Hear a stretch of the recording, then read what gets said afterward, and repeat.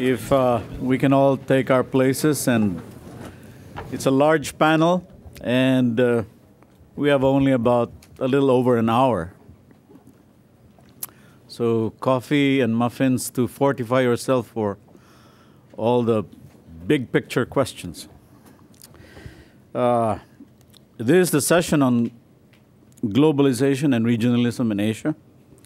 I'm Bruce Tolentino, the Director for Economic Reform and Development Programs of the Asia Foundation.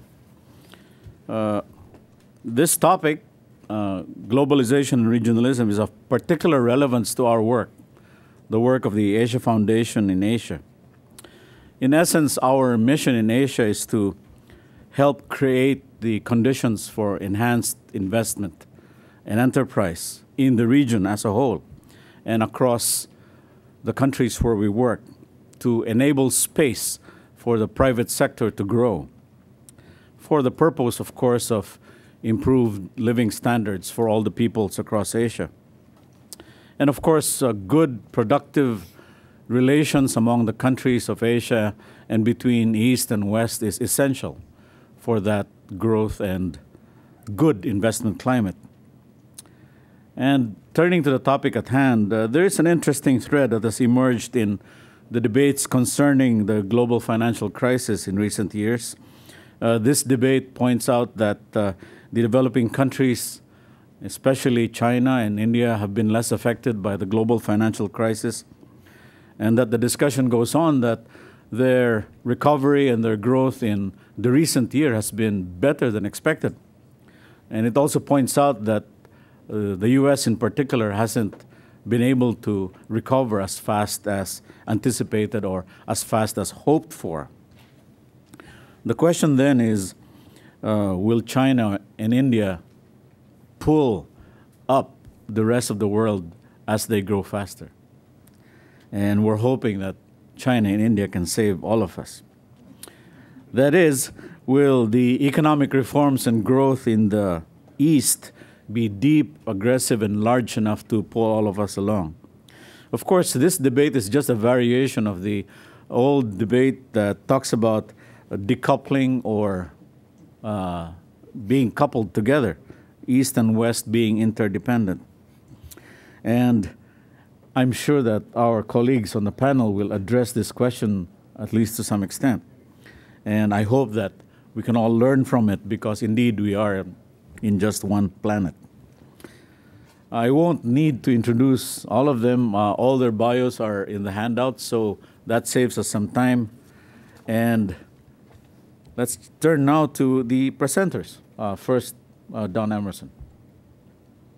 Some years ago, Charles Krauthammer famously identified what he called the unipolar moment.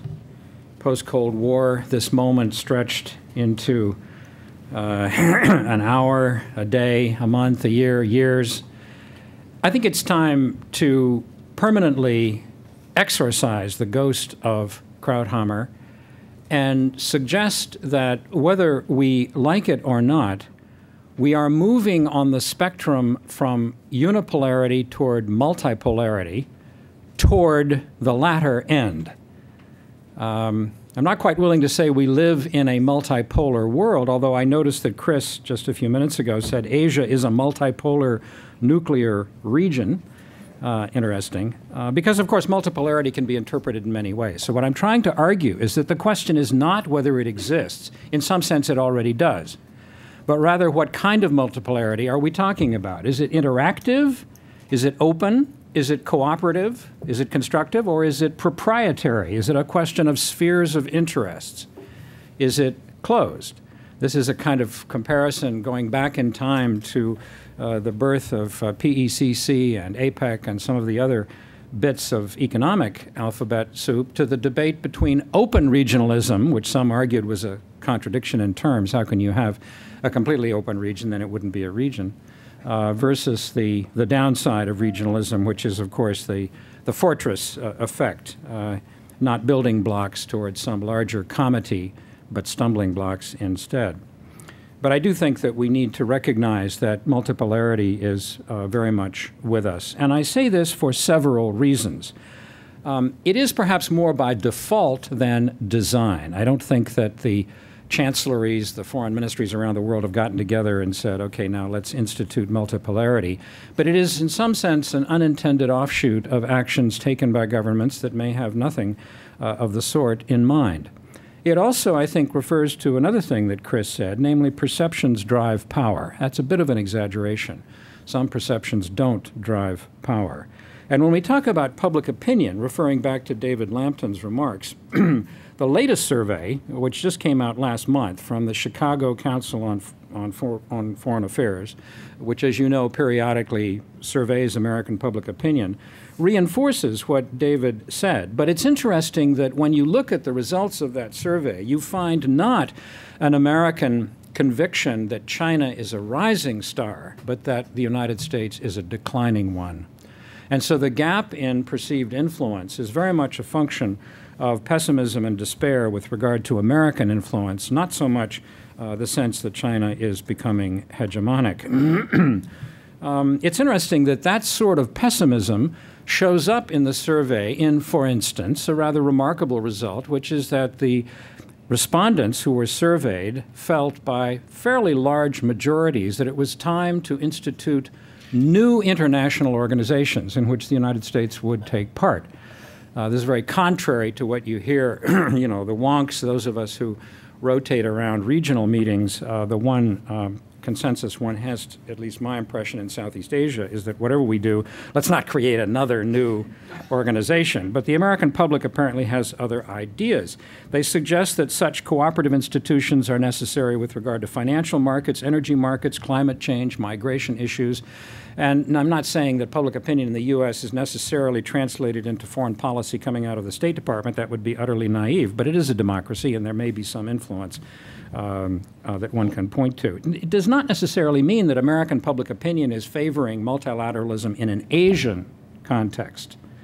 I could go into the details of that, but I won't. There's still very much a focus on Europe on the part of these respondents. But it does seem to me that perceptions do have an influence on what happens and what is possible.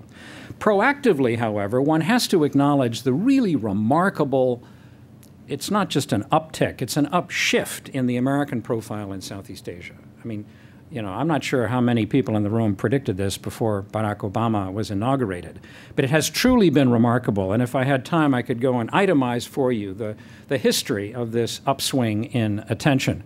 Attending meetings. You know, Hillary is the first Secretary of State who walks actually inside the ASEAN Secretariat, right, in South Jakarta. We have Secretary Gates, day before yesterday, showing up in Hanoi at the premier meeting of the ADMM, the ASEAN Defense Ministers meeting, +8, right? We have Hillary going back at the end of this month to Hanoi.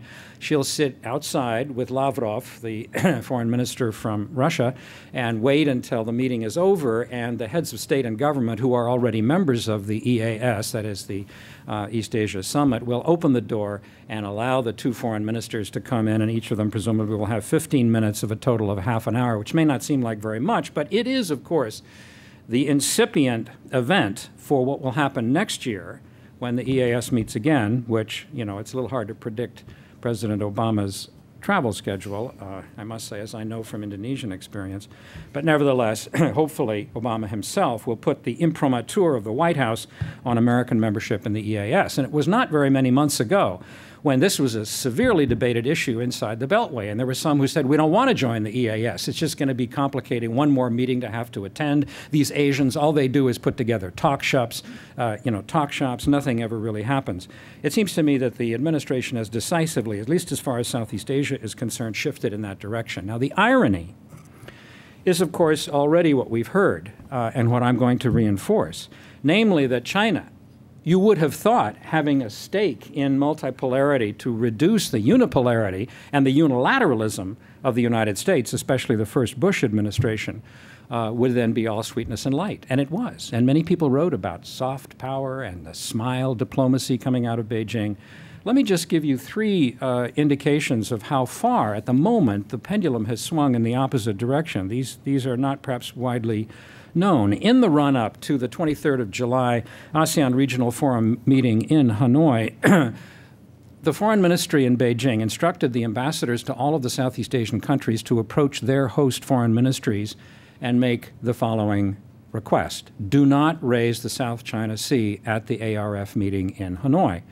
Now, some of the recipients of that message were a little bit surprised that China would have the effrontery to sort of make that point quite as bluntly as it was made. And so they got in touch with some of the other foreign ministries in Southeast Asia, and the email traffic went back and forth, and they discovered that all 10 had been approached in this somewhat unseemly manner. Second, China also said you must not meet as a group, that is ASEAN, to discuss the South China Sea prior to meeting with us. Well, I mean, you know, to say that we cannot meet is just, I mean, it's more than just requesting that something not happen in terms of a policy position that you might take. It actually goes directly against the grain of multilateralism. And in the run-up to the summit that took place on the 24th of September in Manhattan, I'm not exaggerating, the cell phones were buzzing as the Chinese up to the very last minute were putting severe pressure on the ASEAN delegates not to mention the South China Sea, which in the end, as has already been pointed out, they did not mention the South China Sea. Let me end on a forward note. We are on the cusp of an incredibly densely packed series of multilateral events. Whether anything will actually come of these, whether they will simply be talk shops, I leave that aside. But the schedule is really crowded. I don't have time to go through it all. I think you know some of the most important meetings, obviously G20 in Seoul, the APEC Economic Leaders meeting in Yokohama, et cetera, et cetera. Now, what'll be interesting to see is what happens next year when Indonesia takes over the chairmanship of ASEAN. One of the things is already clear. On their agenda as chair of ASEAN, and this is not a state secret, they would like to persuade China to get in line and make what is not, I repeat, not a code of conduct. It's not even a declaration on a code of conduct. Repeatedly, this mistake shows up, even in the academic literature. In the year 2002, China and ASEAN signed a declaration on the conduct of parties in the South China Sea. So it never was even about a code, right? The 6 so-called principles in that declaration have not been implemented. And Indonesia's priority in the coming year is going to be to try to persuade, in concert with their colleagues in ASEAN, China to begin to implement those particular principles. There is a meeting that may or may not take place in Kunming in January, where China will get together with its counterparts in ASEAN to discuss this. And of course, China's position is that ASEAN has no business talking about the topic. That's one reason why the meeting may or may not take place. I leave it to the sinologists to explain this extraordinary, on the surface, self-defeating shift in Chinese foreign policy. But I do want to say that overall, the activity involved, the perceptions involved, in my judgment, are leading us farther and farther away from the dream or nightmare or whatever that Krauthammer had many years ago. Thank you. And now to talk about a potentially new institution in Asia, Bill Grimes. Okay, so what I'm going to talk about is not a talk shop. And it's a little more specific than a lot of the discussions we've had. By not a talk shop, I mean there's $120 billion at least putatively committed to this. So it is real money. In 1997, in the midst of the Asian financial crisis, Japan proposed the creation of an Asian monetary fund that would quickly provide massive amounts of funds in the event of a currency crisis in the region. It would do so without the extended negotiations and onerous commitments of an IMF standby agreement. While the proposal itself died, as we all know, the ASEAN economies went on in 2000 to create a partial substitute known as the Chiang Initiative, which serves some of the same functions. But CMI differed in several important ways from the AMF idea, most notably its reliance on the so-called IMF link, by which release of the bulk of bailout funds is contingent on the crisis country entering into negotiations with the IMF. In the last 2 years, while the rest of us were sort of mesmerized by this thing called the global financial crisis, the ASEAN +3 agreed to a significant enhancement of this. And earlier this year, it was implemented, an enhancement of the structure and procedures of CMI under the ungainly name of Chiang Initiative Multilateralization. While it doesn't exactly roll off the tongue the way that Asian Monetary Fund does, CMI multilateralization has excited advocates of a regionalist solution to East Asian liquidity crises, who believe it is a major step toward the creation of something like an AMF, and I'll just shorthand it as AMF, that is no longer dependent on the International Monetary Fund and its burdensome conditionality and U.S. links. In this presentation, I'm going to address two questions. The first is whether CMIM is a functional approximation of AMF. The answer is no. The second is whether CMIM is a big step in the direction of the inevitable creation of an AMF. Here, too, I'm skeptical. The problem with the stepping stone argument is that while regionalist advocates of an autonomous AMF are attempting to come up with institutional solutions to the acknowledged challenges of emergency liquidity provision, the fundamental challenge is actually one of politics. I argue that the continued mistrust and diverging interests of China and Japan in terms of leadership pose an insurmountable barrier to the fondest dreams of the regionalists. Okay, so first, why the excitement? CMI multilateralization includes a number of institutional enhancement that parallel what regional advocates have been calling for years. The ASEAN plus 3 governments declare it to be a reserve pooling arrangement with weighted voting for disbursement of funds and expanded means of monitoring the economic conditions and policies of the region. As always, however, and I think I'm going to echo our discussant from last time, it's important to be careful about the words we use and the context we use them in. For example, reserve pooling does not imply central management and automatic disbursement of funds upon the vote of finance ministers. Rather, funds remain self-managed, and reserve pooling only implies a higher rhetorical commitment to providing funds as promised. Whether that commitment will be effective in a given crisis remains unknown. More importantly, despite the excitement over weighted voting for disbursement of funds, in reality the vote does not even take place until the IMF is in the game. In other words, there's no change to the IMF link. Sophisticated advocates of a move toward an AMF argue that the key to removing the IMF link is improved monitoring of participating countries' economic performance and policies. And this is the second question, the stepping stone question.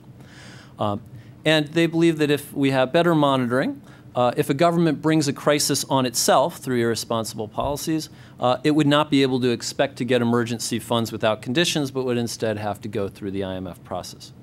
Now, as we all know, IMF plans come with conditions, sometimes onerous ones. And this is what we would call a form of ex post conditionality, in that the conditions are imposed after the crisis has already begun. What the AMF advocates are talking about is ex ante conditionality, in which countries are forewarned about whether they will receive emergency funds if a currency crisis occurs, based on whether they're acting nicely, based on whether they're following responsible policies. Ex ante conditionality calls for both effective monitoring and a commitment by participating states to follow through on the implicit promise or threat, either to support or not to support the crisis economy with funds that lack strict ex post conditions. To create these conditions, CMI multilateralization is accompanied by enhanced mutual surveillance in the form of improving the already existing economic review and policy dialogue, and very pointedly, the creation of an autonomous, professionally staffed ASEAN plus 3 Macroeconomic Research Office, or AMRO, to do the actual monitoring. The problem is that neither the monitoring process nor the decision to honor or not to honor the collective judgment of the monitoring operation can be separated from politics. Fundamentally, the reason for the IMF link, which, I mean, let's be clear, nobody likes it, very much at least, is to prevent countries in the ASEAN plus 3 club from having to say no to a partner in need. If you can't say no to a neighbor that's caused its own problems, then you have moral hazard. But saying no in a group of 13 countries offers no opportunity for plausible deniability. We've had the elegant solution of putting the IMF in the position of enforcing good behavior. But if we're talking about moving away from the IMF as the enforcer and thinking about monitoring, then we have to ask ourselves, in what ways can this work? Well, with regard to the effectiveness and objectivity of the monitoring function to start with, why should we expect, this is a rhetorical question, I think I'm probably not going to have to answer it. Why should we expect that a small group of economists seconded from ASEAN plus 3 countries will be an improvement over the IMF in terms of either objectivity or competence? If we can't separate the opinions of seconded economists from, say, China or Vietnam or even Malaysia from the opinions of their home governments, then what is the benefit derived from quote-unquote autonomy for the monitoring agency? Again, I don't think we need to answer it. There is no deniability in this case, though. But let's assume for the moment that I'm wrong about the autonomy of AMRO. What can we say about the credibility of a pledge to follow through on ex-ante conditionality? Here the problem reverts to the issue of plausible deniability. In any given crisis, there is the problem of time inconsistency. It is almost always the case that a given crisis would be made better by throwing money at the problem, whether it's domestic banking problem or a currency crisis or whatever. The problem is the long-term result of throwing money at the problem or being expected to throw money at the problem creates moral hazard, which the leading states must seek to avoid. But states in a small club like the ASEAN plus 3 are under enormous pressure to support a neighbor, and there may well be political advantages in doing so. And by the way, when I'm talking about the small size of this club, and I say 13, practically speaking, the weighted voting system means that we're talking about two countries, China and Japan, which control 64% of the vote. The effectiveness of Chiang Mai initiative multilateralization, therefore, comes down to the ability of Japan and China to work together effectively in a crisis. Or more specifically, the certain knowledge of financial players, of countries in the region, the certain knowledge that they will do so. If neither China nor Japan can ensure that the other's political interests will not trump common economic interests, then the mechanism doesn't work. I think it's fair to say that this is at least in question, that it creates uncertainty, and that uncertainty, or rather lack of credibility, is fatal to a crisis management mechanism. The global financial crisis highlights the essentially political problems of the apparently institutional challenges with which the ASEAN plus 3 are grappling here. While my paper addresses the Korean near crisis of 2008 in some detail, that highlights a different set of institutional and political challenges that were made apparent by the crisis, but we don't have time to delve into that today. So instead, I'm going to turn my glance to Europe, where the fiscal malfeasance of a minor Eurozone country, a lovely place to visit, by the way, but the fiscal malfeasance of a minor Eurozone country demonstrated how profound these political challenges really are. Eurozone membership was the strongest form of ex-ante conditionality that anyone could hope to create. But Greece repeatedly and publicly violated the rules in nearly every year except for one, let's be specific, every year but one from its entry into the Eurozone. And that's before we consider the government's dishonesty. In other words, even in the EU, monitoring did not fully capture the problem, and in any event, it didn't stem the moral hazard even when it did. I don't think I need to remind you all that Asia has nowhere near the extensive institutionalization and issue linkage that makes European decision-making stick. The Greek rescue package is also instructive. Even within the most effective and articulated supranational organization the world has ever known, the rescue package ended up taking months and involving the IMF. Not just, or even primarily, for the money, but for the ex-post conditionality. I'm not going to claim special insights into the merits or demerits of the package itself, but I think we can all agree that part of what we saw was a failure of the famous Franco-German bigeminy. And, you know, I guess I'm doing a lot of rhetorical questions today, but do we really think that China and Japan can do better when real money and interests are at stake? Before I finish, I think it's worth asking under what conditions I see an autonomous AMF working. And since we're dealing with big questions about the way that the international monetary system works, although I've been a little bit micro on this, I think it's appropriate to invoke the great Charles Kindleberger, who wrote in 1981, "The danger we face is not too much power in the international economy, but too little. Not an excess of domination, but a superfluity of would-be free riders." The dirty little secret at the core of ASEAN plus 3 financial regionalism is that a necessary, but not sufficient, condition for it to work effectively in emergencies will be concentration of power. If that cannot be achieved through Sino-Japanese condominium, we will have to wait for Chinese hegemony. Or maybe we should just give thanks for the IMF, imperfect though it may be. Thank you. Thank you. And we should remember that China has been buying Greek bonds. So, and now David Kang, please. All right, I've been given 5 to 8 minutes, so I'll try and be short. First, I'd like to thank NBR and Rich Ellings and Michael Wills for inviting me. It's always nice to be invited. Also, thanks to Cal and the IEAS. On a personal note, my father lived in iHouse in 1950s when he came from Korea to study, so it's very nice to be here. Go Bears. All right, so I'm actually going to depart a little bit. I was supposed to talk about the limits of regionalism, but I thought it might be better, and I got the okay from the panel to engage. I'll do a little bit of that, a point about that, and then actually engage a little bit in dialogue on some of the things that came up earlier. So, you know, I also am very glad that we're starting to stretch beyond just U.S.-China relations, because one of my pet peeves is that it's often put in terms of China and West, China and the West. So you look at all these books, China and the West, China, and there's an entire region out there of other countries. And as somebody who has studied most of those small countries like the Philippines and Korea and Vietnam, I'm always trying to say the region is actually a region, and there's a lot of other countries there. And the issues and their perspectives may not actually track the same way that we do when we're looking at China, U.S., China, U.S.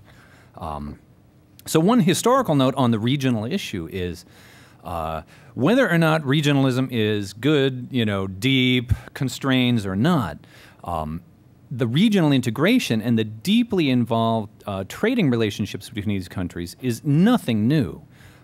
There might have been a small dip over the last 100 years or so, but we often forget how deeply intertwined these economies were for literally centuries beforehand. Even Japan under the Tokugawa, we have this image of a closed country, but it was hard for Westerners to trade there, which is why we have this image. But throughout Tokugawa, there were over 90 to 100 Chinese ships coming. These maritime restrictions that the Tokugawa Bakufu put on trade were on Japanese traders going out, but they didn't stop foreign ships from coming in. So they imported over 1,000 Chinese books a year in the 18th century.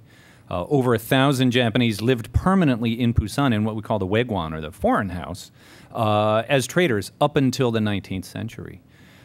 So the region, as a vibrant, interconnected trading region, is actually nothing new. And the relations between these countries is nothing new.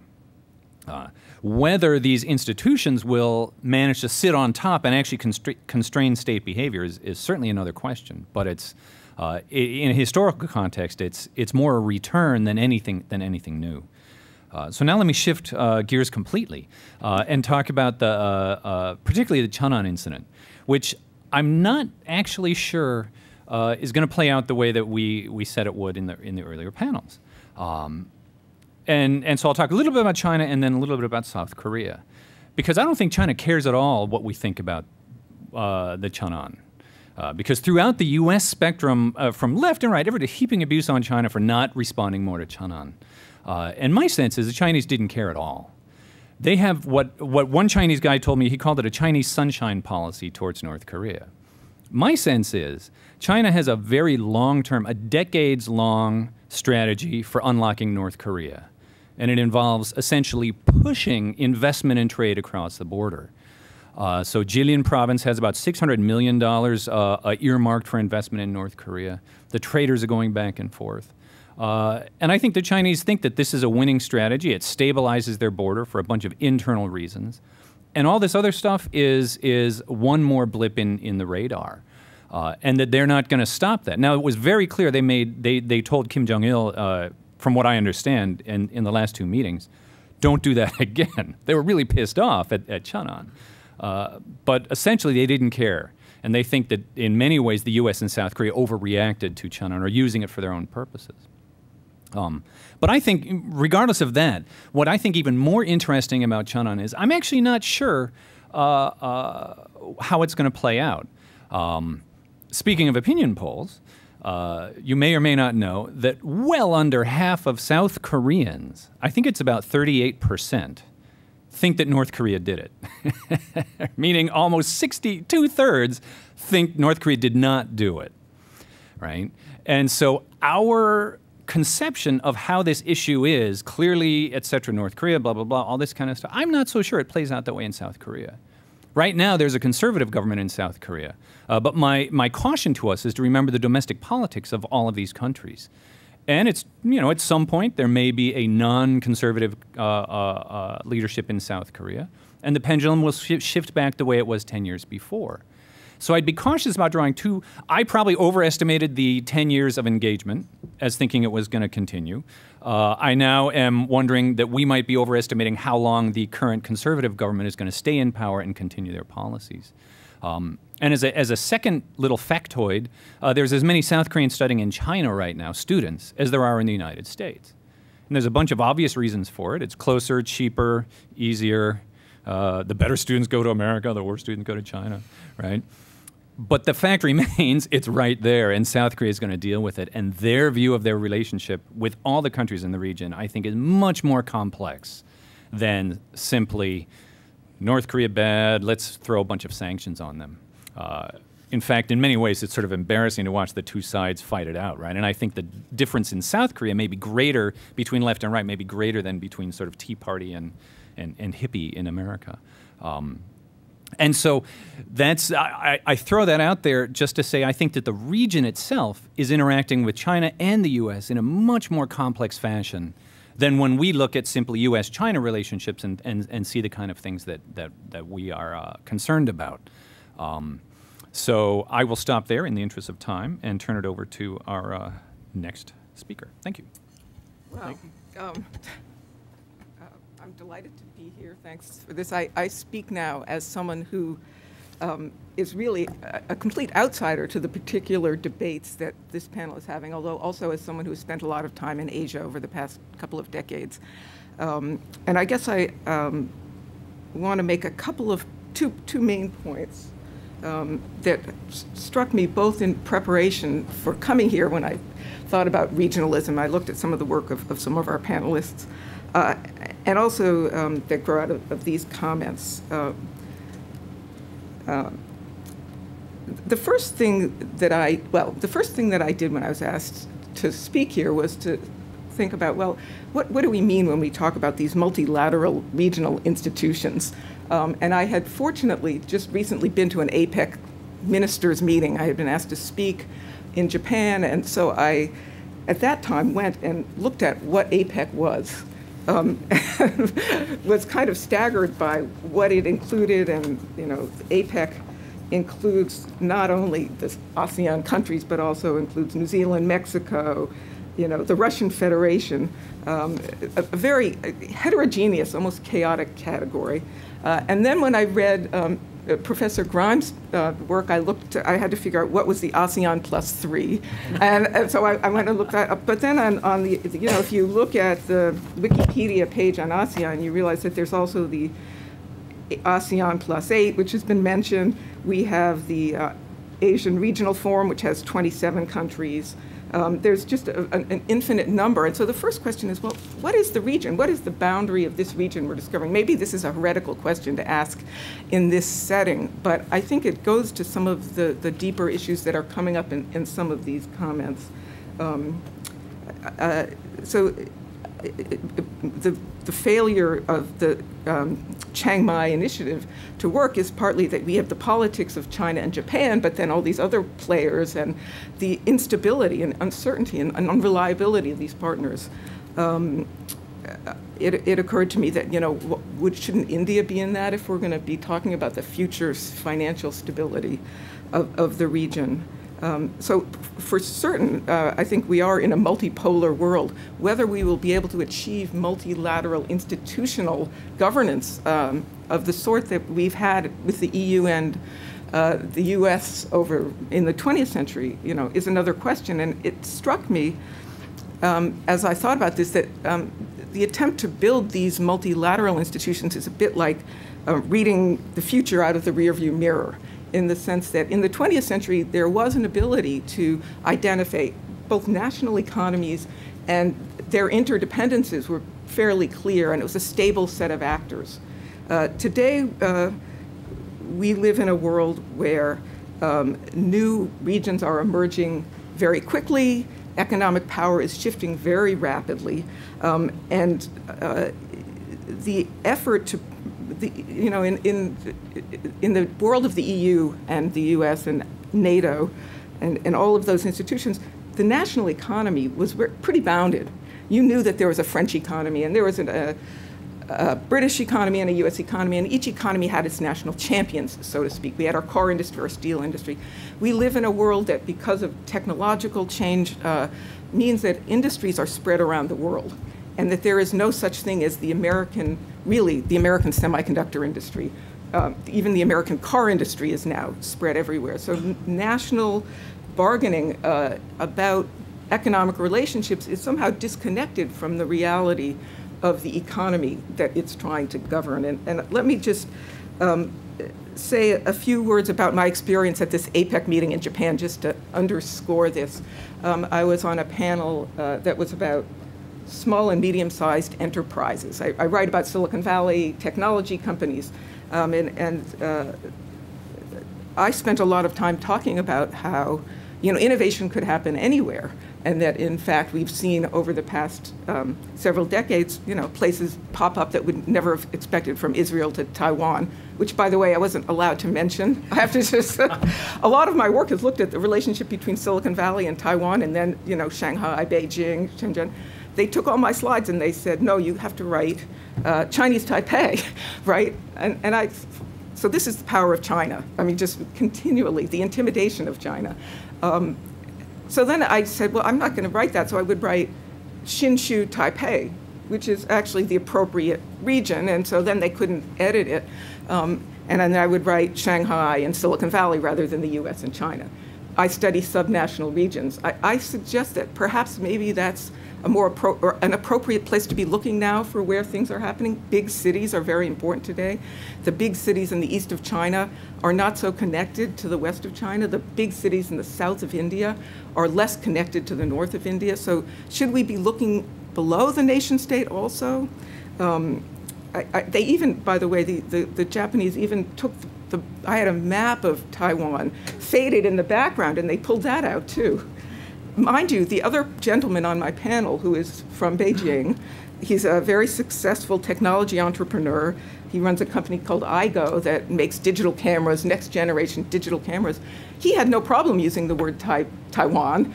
He talked about Taiwan, he talked about his world, and his world is a world of traveling from Beijing to Taiwan, or Hsinchu, or whatever you want to call it, to Singapore, to Hong Kong, to Silicon Valley, to Israel, to put together the components for the digital cameras that he's producing. He has no allegiances to whatever the APEC countries are, or the ASEAN +3 or +8 or whatever. So it seems to me that the world that entrepreneur is living in is so radically decentralized from what this APEC conference was talking about that we have to really reassess where we are looking. What is the level of analysis, and how will these institutions govern this very different world economy that we live in today? Thank you. Amazingly, we have gained some time. About a year ago, I was listening to Jay Leno, and he was talking about the academic Olympics that happen periodically across the globe, and pointing out that in many of these academic Olympics, it's Asian students, especially Chinese students, who do very well. Now, you look at a campus like Berkeley, especially here in the West Coast, and you look at all the graduate students, and you have a lot of young Americans of Chinese origin in these campuses. So Jay Leno says, ha, our Chinese can beat your Chinese. So perhaps I'll take questions, and please introduce yourselves. And yes, please, in the back. Hello, good morning. My name is Alessandro Tiberio, and I'm a graduate student here at Berkeley. I have a question for Professor Kang. It's maybe like a quite simple question, but basically we talked about how regionalism in East Asia has like a number of different levels and institutions involved. I see it evolving around Asian +3, with North Korea and Taiwan excluded at the margins. And like, of course, the most dramatic change in this like equilibrium in the region has been the rise of China, as you actually wrote about. And other countries may as well see this rise as beneficial, or have seen it, because I feel it's like now we should talk about a rise in China, not rising anymore. But basically, they see it also as beneficial for them and possibly peaceful. But my question is, how do you see this like recent territorial disputes between China and Japan, for instance, or with like the sprawling Paracels Islands? in the South China Sea. How do you see these like territorial disputes affecting this regional equilibrium that has been shaping, recently? Thank you. Okay. Should I? Please, yeah. Okay, I'll be very brief. Yeah, I mean, I think as we pointed out earlier this morning, that certainly China has turned from smile to frown diplomacy, as Don pointed out, right? And it's hurting their interests in the region. But what I find interesting about these territorial disputes is that they're couched in all these historical terms. But they're really, my one-sentence history of the world is turning frontiers into borders, right? I mean, that's sort of what we do. We go around, capture the West, et cetera, et cetera. And the ones that we didn't actually care that much about were these uninhabited rocks in the middle of the oceans until we knew there was oil. So they're not really historical disputes. They're modern political disputes brought about by an attempt to start defining where actually the border is. And so it's not going to be easy to do any of these, right? And it's not just China that's involved. There's 6 major countries in this for AnnaLee's. Japan has territorial disputes with every country it could have territorial disputes with: Russia, South Korea, and China. And there's no question that these are the big ones. I wonder, I think the Spratlys might be interesting because of oil, If it's really about resources, I actually think it's easier to solve because you can divide it up somehow. If it becomes couched in identity terms, like this is our national sovereignty and identity where you can't divide it up, I think it's much harder to solve. And that's where I think you've got like Dokdo Islands and the Northern Territories, which aren't really about resources. They're about national identity and who we are. And those are much harder to solve. My final quick question or comment would be, I go back and forth about the extent to which these are dangerous or not, about whether anybody's really going to start a war over these things, or whether they're relatively convenient depending on when you need them, and you pull them out for domestic reasons. And I really go back and forth about that. So I'd be interested to hear what others think. Yeah. Yes, please.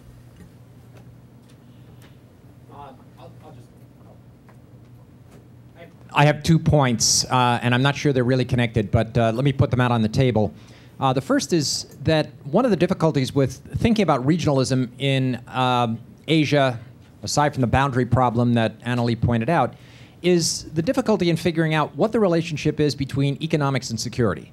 And to push the economic point just a little bit, one of the interesting things that has happened with East Asia is that virtually every country in East Asia used to have the United States as its #1 or #2 export market.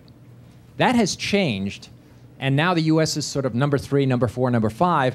Virtually everybody has China as its #1 market. The only place that has the U.S. as its #1 market is China. So essentially everything's going through China, which gives it incredible economic leverage vis-a-vis its various trading partners. And so one of the difficulties I think that many of us struggle with is the question of how does this increasing economic interdependence within East Asia play off against these various security issues that keep popping up, et cetera. And I think it plays out in various ways, but one of the things that I found very interesting was after all of the apoplectic tensions about Koizumi's visit to Yasukuni, Japan gets a new right-wing prime minister. The first thing he does is jump on a plane and go to Seoul and Beijing and apologize and say he's not going to go, and he sends a plant to Yasukuni instead of visiting it. But China and Seoul both welcome him. I mean, clearly these are 3 countries that recognize that they have powerful economic interests that should not be undercut by the sort of what many economists would see as these peripheral issues having to deal with nationalism or netizens getting ticked off or, rocks in the middle of the ocean, et cetera. That's one point. The second point, though, is that one of the institutions that nobody mentioned is the emerging trilateral relationship among the so-called +3, the ASEAN +3, not to confuse the alphabet soup even further. But 2008, the leaders of China, South Korea, and Japan met for the first time in Japan. They've now moved, after a second and third meeting, to creating a secretariat, to having numerous meetings of lower-level officials. And at least for those of us who have some hope that the countries in the region can suppress some of the, the tensions and begin dealing in a mature fashion with one another, they seem to be taking up any and all issues, and they now have a secretariat going forward. They have proposals for a free trade agreement among the three. How far that's going to go remains to be seen, but an investment treaty among the three. And as a kind of micro image of all of this, one of the things I thought was very interesting was that in all of the hullabaloo about the Chinese sea captain and whether he would or wouldn't be tried in Japan, the meetings of these trilats went on, and very quickly, China and Japan, have moved to the point where they're saying, this was not good for us, we've got deeper issues, et cetera. So I'm not sure there's a question in there, but I guess if I had to form it in two questions, how do you guys see economics and security trading off within the region? Will economics trump security or not? And if so, where and when? But then secondly, are we also seeing the emergence of cooperative leadership among some of the erstwhile potential enemies or the guys that are pushing and shoving against one another in ways that might actually serve to reduce tensions? And let me just leave it at that, and I'm not sure if anybody wants to respond. Anybody, or shall we take another question? Please, the back, very back. You guys want to answer that question first? That was a long question. It deserves yes or no or something. Maybe so. Well, let's start with Don Emmerson then. A yes or no, is it? Please. No, I think it's important not to fall into the trap of some sort of unilinear relationship between economic cooperation and security cooperation. There's nothing more naive than to think that the mutual indebtedness implicit in economic cooperation, trade, investment, crossing borders, necessarily lowers the temperature on political and security issues. I mean, for one thing, that completely ignores domestic politics. It also ignores the global political arena. I think that would be quite naive. In fact, if one wants to illustrate the opposite, in that extraordinary session in Hanoi on the 23rd of July, the Chinese foreign minister, according to those who I interviewed when I was in Southeast Asia last month, basically used this as a club and said, we want to remind you that you depend on our economy. And if you don't line up, I mean, they didn't use precisely these words, on the security issue with regard to the South China Sea, you may suffer economically. So there's a lot of promiscuity here in the way you can link economic interaction with political issues and security. Thank you. And now, Can I actually? would you like to? Pick Yeah, up? I was. The reason it's a very good question. I was wanting to think, but as I've looked at it, one of the things that's going on with financial regionalism, a lot of people understand it as being a functional thing, which certainly it is. I mean, it's driven by the fact that there's opportunities for cooperation, for everybody being better off, for stabilization, and that's sort of one of the big things that's going on. On the other hand, economic cooperation in East Asia is at least partly a hedge against dependence on the United States, and that's, I think, nowhere more clear than in the financial regionalism story, where there's a great deal of unhappiness about the way the IMF screwed things up the last time. A great deal of resentment about U.S. global standards. And the great irony is that financial regionalism has ended up being basically, slotting right into the global financial architecture. But it has to be understood, I think, as a sort of an economic hedge against the United States. At the same time, Japan, which is sort of a prime player in this, is in this interesting situation of hedging in a security political sense against China, and hedging in a sort of an economic sense against the fact that a lot of, in the past anyway, a lot of U.S. macroeconomic mistakes end up being paid for, at least partly by Japan. And the interaction between those things, I think you're exactly right as pointing out as a problem, but they are quite indeterminate. There is, I think, a very strong effort to keep the United States involved, even if in some cases are arm's length at the economic sense, because of the sort of security rise of China. And so, yeah, I mean, it's yes and no, and it's indeterminate, but they're clearly interacting, and at different times and places, they're quite profoundly important. The relationship between security and economics, and in the long term, I tend to think that that both of those forces are going to remain as a pull and push, and the U.S. stays in as an essential member of both the economic story and the security story.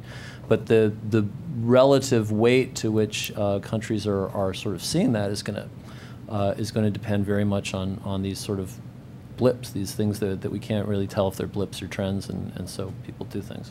Okay. Yeah.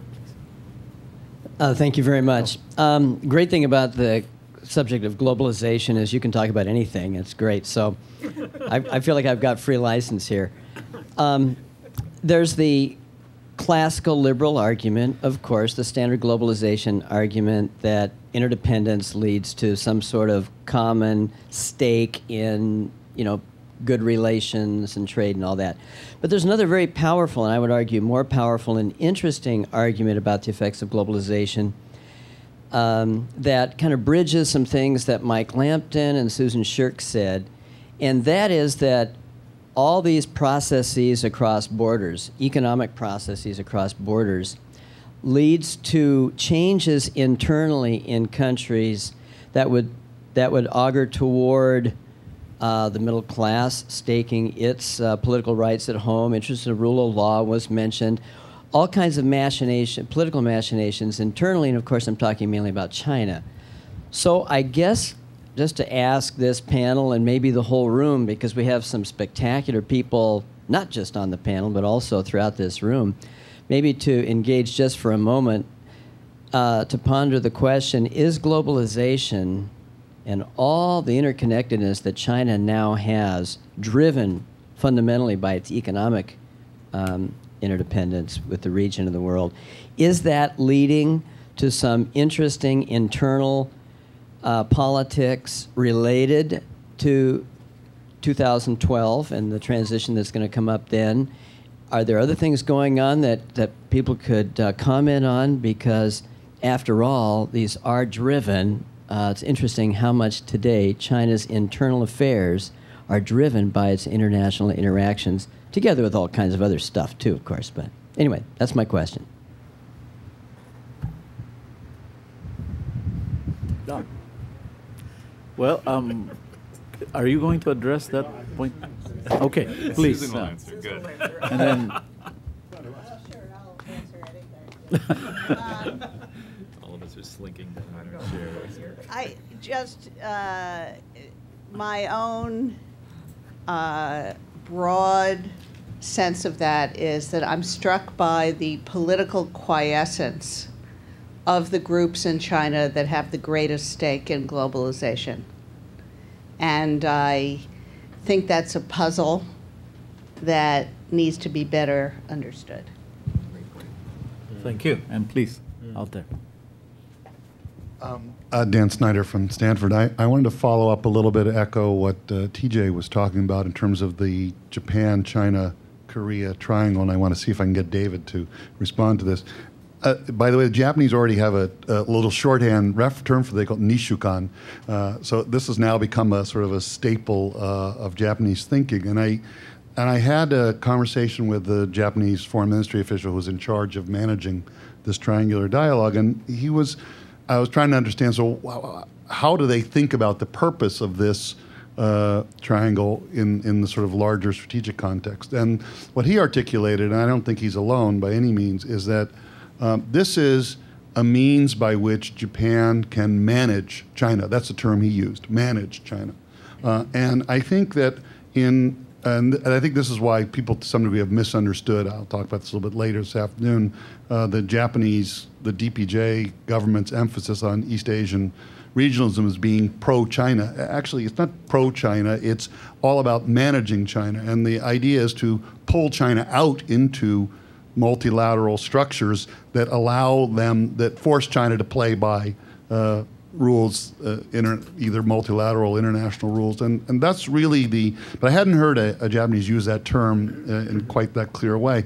I think there's similar thinking in Korea as well on this, and I was talking to a former South Korean foreign minister who said, oh, you know, we the Koreans and the Japanese need to work together because we're in between China and the United States. I hadn't heard that formula before also. And I think actually one of the most interesting pieces of this, there's a lot more Japan-Korea conversation going on than I ever remember seeing before.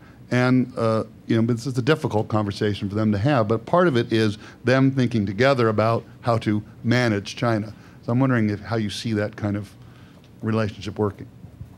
All right, briefly. Yeah, absolutely, right? I mean, I think this relationship is evolving over time. And one thing I think is that sometimes we get, or certainly I get stuck thinking that some evidence will tell us what the real China is, or, you know, and okay, so this is that, and, you know, that proves that they're really this or that. But of course, China's changing, like, you know, as was pointed out with the globalization and the middle class, changing. I'm not sure Chinese know what China is, right?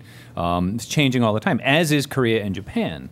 And I think they're all going through this process of trying to figure out how they live with each other in a way that they didn't have to really confront. And you've said this more than anyone else, right? There's this myth of a golden age that everything was fine, but they didn't really have to confront their relations with each other up until maybe the last 20 years or so.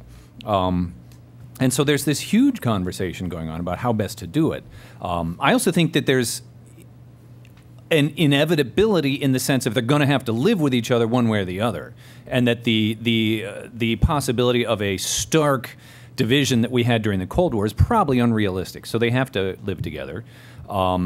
In many ways, their social and cultural interactions continue to skyrocket, even as the politics remains a bit behind. So I agree with all of that. The thing, I was over in Japan, and there's people here like you and TJ who know way more about Japan than me. But I spent a couple weeks there this spring giving them talks like Fukushima, Fukui, just, you know, outside of Tokyo. It was really interesting because I found that there was the debate there was sort of like about the young people was how do we get them to be interested in anything about the outside world?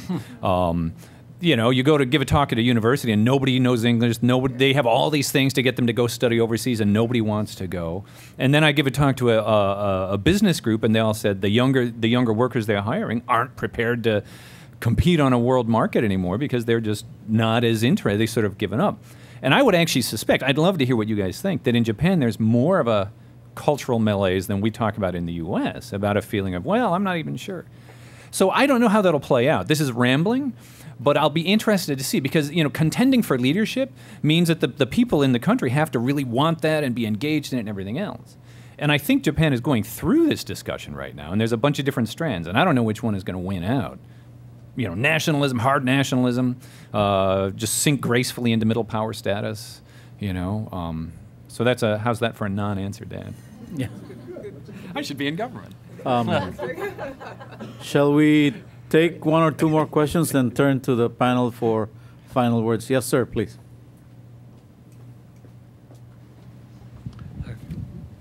My name is Jack Latish.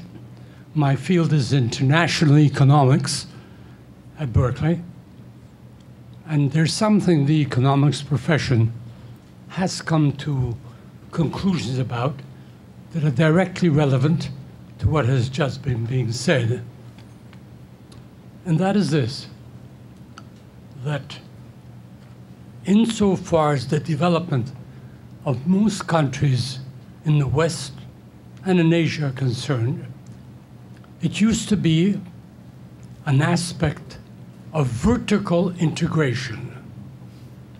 Vertical integration enabled a country to specialize without very intricate interrelationships with its other partners.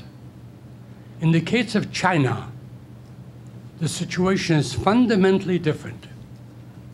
Rather than vertical integration, the economic development is in fact one of horizontal integration.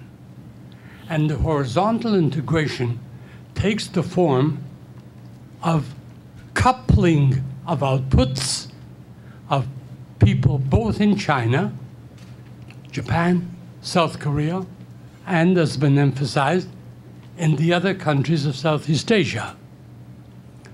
That is a new phenomenon. And while what has been said correctly, I think, about the lack of synthetic relationships between economics and security, it does mean that the fundamental aspects of production today in China's Southeast Asia take a form in which the interdependence among people and companies is greater than it ever has been among other countries in history. I don't want to reach any fundamental conclusions as to the relationship of this security. All of you are much more expert in this than I. But I will take the liberty of saying that different as the conditions are in Europe as compared to Asia, nevertheless it is a fact that the interdependence in Europe has led to a condition that for the first time in history, for over 50 years, there was no war between any one of them. And that facet, though not definitive, has to be considered only second to another one.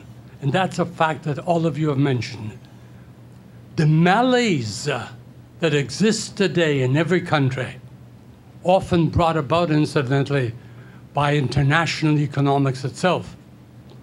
The migration problem has caused a malaise in every country in Europe, which is practically unparalleled, which means, I think, that malaise in our own country between the extremities is so fundamental, and in the key countries in Europe and Asia as well, that one of the most fundamental aspects of what I think we have been saying for the future is to what extent in our own country can this terrible malaise of the extremes be brought to a moderate position so that our own security can play, both politically, security, and economically, a more effective role in this new integrative process in Asia. Thank you. As Mike earlier said, how we feel about ourselves. Shall we turn to the panel at this point and ask for last words, please? Anybody? Yeah? To close? Well, horizontal integration is a reality, and it's a distinctive reality. I think it leads to regionalization and globalization, but not necessarily to regionalism, which I would put on quite a separate track. There are business people, in a sense, who are creating regions or helping to create regions without even having that as a goal. And, you know, they haven't even read the literature, for God's sake, right? You know, fortunately for them, because if they had, they might not be trading quite so assiduously. So, you know, regionalism is a top-down kind of affair. It tends to come out of the foreign ministries, right? How many Southeast Asians, what are there now, you know, 600 million, something like that, have ever heard of ASEAN? If you ask them in a questionnaire, what is it? It beats me, right? So it's an elitist kind of enterprise. Now, I didn't mean to imply, not that any of you said I did, in my comment about multipolarity, that this would be a polarity, a multipolarity of regions. Jeremy Rifkin believes that, so you can read his book and see if you agree or not. I do not agree. I don't think that the European Union is sort of the model for Asia or Africa or Latin America. And indeed, the difficulty of even getting into the point where they actually finally signed the Lisbon Treaty has been an object lesson to many in Southeast Asia who feel that the ASEAN way, despite the cynicism of Washington, has been vindicated, and that's really the way to go about putting together regions. Multipolarity can exist in many different forms. And then finally, let's put in a good word for just old-fashioned bilateralism. One way of interpreting the Obama administration's remarkable shift, in contrast especially to the first Bush administration with regard to Southeast Asia, is that they fell in love with regionalism, right? That ASEAN suddenly, from having been a useless talk shop, became some kind of mecca for upping the attitudes which had plunged under the Bush administration, so that the United States would then be more liked in the world, et cetera, et cetera. Well, that's kind of a touchy-feely sort of view. Another interpretation, which you never hear, is that actually U.S. policy towards Southeast Asia was motivated by very realpolitik notions that were strictly bilateral. That is to say, and this has been, if you will, an undercurrent in U.S. policy, if you read the tea leaves over the last decade or so, that there are really only two countries in the region that matter to the U.S., and that's Vietnam and Indonesia. And that therefore the explanation with regard to the security issue in the South China Sea and Hillary, playing a higher profile has a lot to do with Vietnam, a tremendous amount to do with Vietnam. Presumably for geostrategic reasons in relation to China and for other reasons as well, including economic ones. And Indonesia, as the largest country in Southeast Asia, is the other focus. And so that you have, nicely clothed in a rhetoric of regional cooperation, a very old-fashioned sort of almost 19th century notion of dealing with two important countries. Yeah. Thank you. And yeah, I think Professor Letitia's points are very interesting. My old advisor, Bob Gilpin, wrote in a book once, I feel like I'm a liberal living in a realist and sometimes Marxist world. And I agree with you in a lot of ways. I agree with this point of view about interdependence as being something that creates many more opportunities for cooperation and raises the costs of doing all sorts of provocative actions, including all the way up to militarized disputes or war or whatever. That said, there's a couple things that political scientists who look at this have spent a fair amount of time repeating, I think, as much as developing. One is that states end up structuring the relationships between the interstate relationships that are economic or social just as much as the markets do. And there are many cases in which the way in which states structure these things has pretty profound effects on economic developments. I mean, we can't think about globalized finance without thinking about the specific decisions that were made, going back to the interest equalization tax and the creation of the euro dollar markets, and that's a long story which I won't go into. Another thing, and this is something that Albert Hirschman was writing about in the 1940s, is that interdependence is not just interdependence; it's dependence. And there are states that make use of the dependence of other states upon their economies and whatever to work to their advantage. And there's a lot of argument that right now China's been doing this in terms of the domestic innovation rules, et cetera, et cetera. And then finally, the question of Europe, I think Europe is very interesting. I think that the post-war Europe actually has a little bit to do with NATO and the Cold War. But when we think about this, I often say that the rise of China is unique and that you have extraordinarily high levels of interdependence and economic opportunities for mutual gain, but with a fundamentally differing security point of view. But as you were talking, I started to wonder if maybe it's not unique, and maybe we had an example of Germany in the 19th century, and maybe we have some things to worry about in hopes that that our common interests can be properly managed. But I think we have to be constantly wary. Thank you. And finally, David, briefly, please. Very briefly. Just one thing which might be interesting to the subtlety and the complexity of views in Southeast Asia. Pacific Forum CSIS, who many of you know has these I forget what they're called, backgrounders or whatever, but they recently had 3 different Singaporeans commenting on Singaporean views, the diversity of Singaporean views of China and the U.S. And I think the first one came out and the second person said they're wrong, but they're fascinating as a view towards how Singaporeans, as one important Southeast Asian country, the diversity of opinions about how they view themselves. So I'd suggest if you're interested, they're very short, they're 2 pages, just go get them and you can start there for how complex the view is from the region. So thank you all very much. Shall we give a round of applause for the panelists?